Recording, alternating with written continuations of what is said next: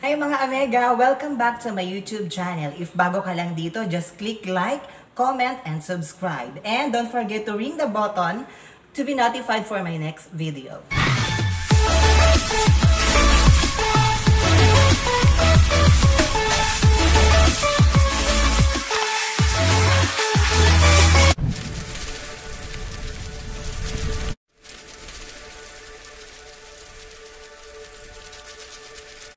Magandang araw po sa lahat. Ito po si Gunding and welcome back to my channel. So ngayon pong araw na ito ay April 5, 2020. So araw po ngayon ng Palaspas. So sa mga Katoliko po na nagse-celebrate ng araw na ito ay pwede po tayong manalangin sa ating pong mga bahay gawa ng hindi po tayo pwedeng magkaroon ng social gathering kahit na ang pagdarasal sa simbahan. Pero ganun pa man ay pwede pa rin naman po tayong mangilin sa ating mga kanya-kanyang bahay. Binabati ko rin po ang mga kapwa ko Pilipino sa Luzon, Visayas, Mindanao, lalo na dito sa Soxargen area na sana po ay maging safe po ang lahat dito sa ating dinaranas ngayon na coronavirus or COVID-19. At dahil nga po dumadami na ang kaso sa Pilipinas na umabot ng 3,094 cases, masyado pong papataas or increasing na ang trend natin dito sa Pilipinas. So, dahil sa available na ang testing kits, pwede nating malaman na may mga nagpa-positive na sa coronavirus. So, ngayong hapon na ito, yan po ang ating topic kung saan ay i-discuss ko po sa inyo ang mga patungkol sa COVID-19, tungkol din po sa PUM at PUI at ganun din po sa pagkalinga sa mga pasyente na posibleng may COVID-19. So, sila po yung mga PUI at mga PUM. Disclaimer lamang po na ako po ay hindi isang doktor. Pero ang akin pong i-discuss sa inyo ay ayon sa akin pong mga na-research mula po sa DOH at sa ating World Health Organization. Dahil po sa increasing ang number ng ating mga COVID-positive patient, ay ganun din po ang pagtaas ng ating mga patients under monitoring or PUM and patients under investigation or PUI. In fact, ay mahigit 6,000 na para sa PUI at mahigit 6,000 din ang ating mga PUM. So, ngayong hapon na ito ay atin pong i-discuss kung ano ba ang COVID-19, sino-sino ba ang mga PUM at PUI, at ano ba ang pwede nating gawin sa mga pasyenteng ito. So ano nga ba ang COVID-19? Ang COVID-19 or Coronavirus Disease 19 ay isang impeksyon na pumipinsala sa ating respiratory system. Ito ay dulot ng SARS Coronavirus 2 or Severe Acute Respiratory Syndrome Coronavirus 2 na maaring magdulot sa atin ng lagnat, ubo at hirap sa paghinga, maging ang mga iba pang respiratory symptoms na pwede nating ma-experience. Ito ay maaring masalin mula sa isang tao papunta sa ibang tao sa pamamagitan ng respiratory droplets na pwede mong makuha mula noong ako ay bumahing at ako ay nakipagkamay sa iyo. So, pwede na malipat ang virus mula sa akin papunta sa iyo at enough na yan para ma-infect ka. Kaya naman iba yung paghuhugas ng kamay ang kinakailangan para makaiwas tayo dito.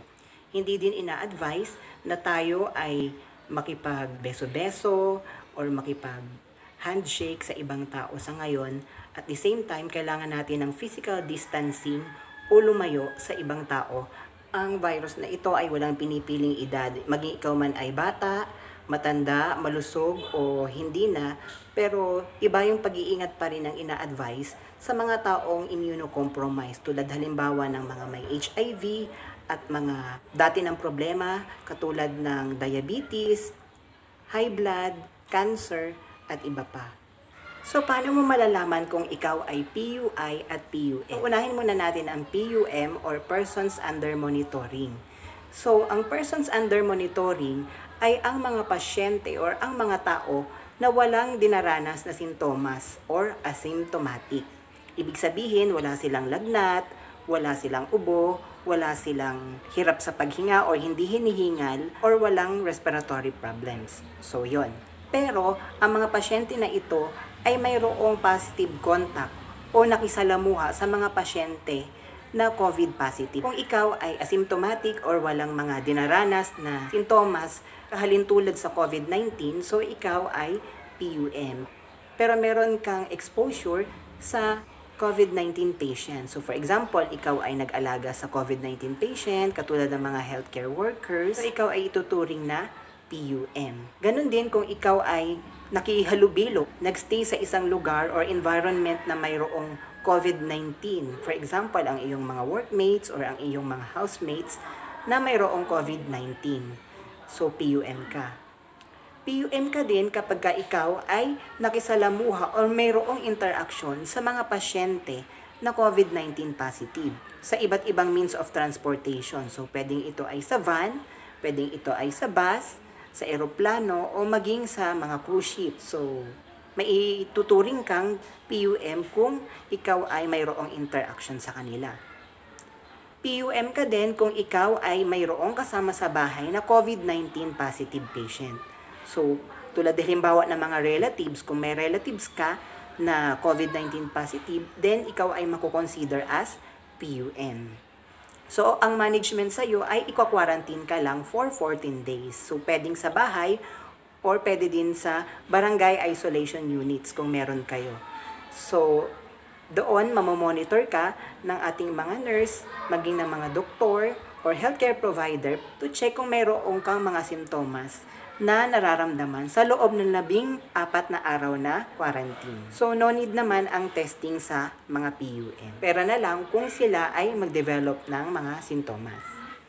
So, ano nga ba ang pagkakaiba ng PUI at PUM?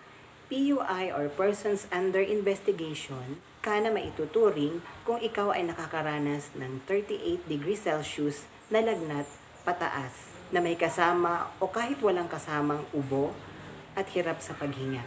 Ikaw din ay maituturing na PUI kung ikaw ay nag-travel sa mga lugar na mayroong positive COVID-19 patients sa loob o sa labas man ng bansa. Ikaw rin ay maituturing na PUI kung ikaw ay kumalinga sa mga pasyenteng may COVID-19 na walang sapat na PPE or personal protective equipment. PUI ka din kung ikaw ay nakisalamuha sa mga tao sa isang close environment, katulad na lang halimbawa sa mga workplace, sa classroom, sa bahay at sa mga gathering, kaya ipinagbabawal ito. PUI ka din kung ikaw ay may travel, lula ng mga masisikip na vehicle, for example, mga van, mga airplane, cruise ship, at mga bus.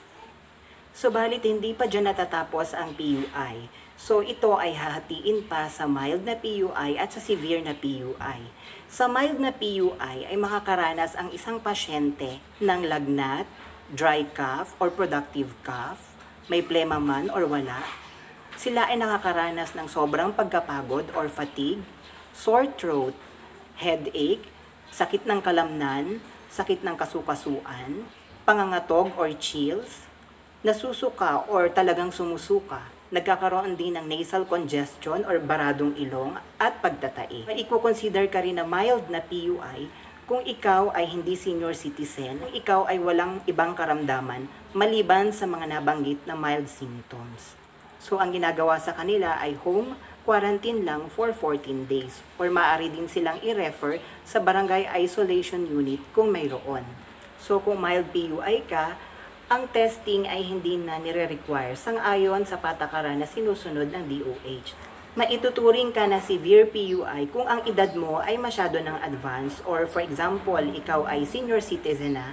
So kapag masyado ka ng matanda at mayroon kang mga mild signs and symptoms na nabanggit kanina sa mild PUI, ikaw ay automatic na magiging severe PUI. Kung ikaw naman ay hindi senior citizen pero mayroon kang mga comorbidities, for example, meron kang sakit sa puso, ikaw ay high blood, ikaw ay diabetic, ikaw ay may cancer, ikaw ay may sakit sa baga, o kung ikaw ay immunocompromised, katulad halimbawa ng HIV, ng lupus, so ikaw ay severe PUI kung present din sa'yo ang mga mild signs and symptoms na nabanggit kanina. Usually, ang mga ginagawa sa severe PUI ay ina-admit sa mga designated COVID-19 isolation area at dapat din na sila ay masuri, kung sila ba ay confirmed case ng COVID-19 sa pamamagitan ng pagkuha ng mga sample or ng mga specimen mula sa kanilang ilong at mula sa kanilang mga lalamunan. Samantala, kung sila naman ay hindi nagnanais na magpa-admit sa mga isolation area na ito, ay maaari silang i-refer sa mga RESU or Regional Epidemiology and Surveillance Unit para sa iba pang mga management na kailangan nila. So, i-recap lang natin na ang pagkakaiba ng PUI at PUM ay ang presence lang ng sign and symptom. Pero parehas sila na mayroong travel history at mayroong exposure sa mga COVID-19 patient. So, sa PUI, sila yung mga na-expose sa mga COVID-19 patient at sila ang mga nag-travel sa lugar na mayroong COVID-19 cases, pero sila ay nagmamanifest ng mga signs and symptoms. Samantalang ang PUM ay na-expose din naman sa mga lugar na may COVID-19 cases at sa mga pasyente o COVID-19 positive, pero hindi nagmanifest ng mga sign and symptoms. Ang ating PUI naman ay nahahati sa dalawa, ang mild PUI at ang severe PUI. Sa mild PUI ay hindi na kinakailangan pa na mag-undergo ng testing. Subalit kailangan nila ng strict isolation for 14 days. Samantalang ang severe PUI naman ay kinakailangan ng medical management at testing.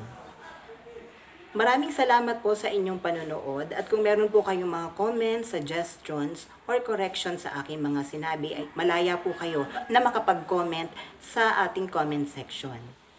Maraming salamat po sa inyong panonood. Sana po ay may natutunan kayo. Hanggang sa susunod na video, maraming salamat. Ito po si Gunding, nagpapaalam sa inyo. Bye!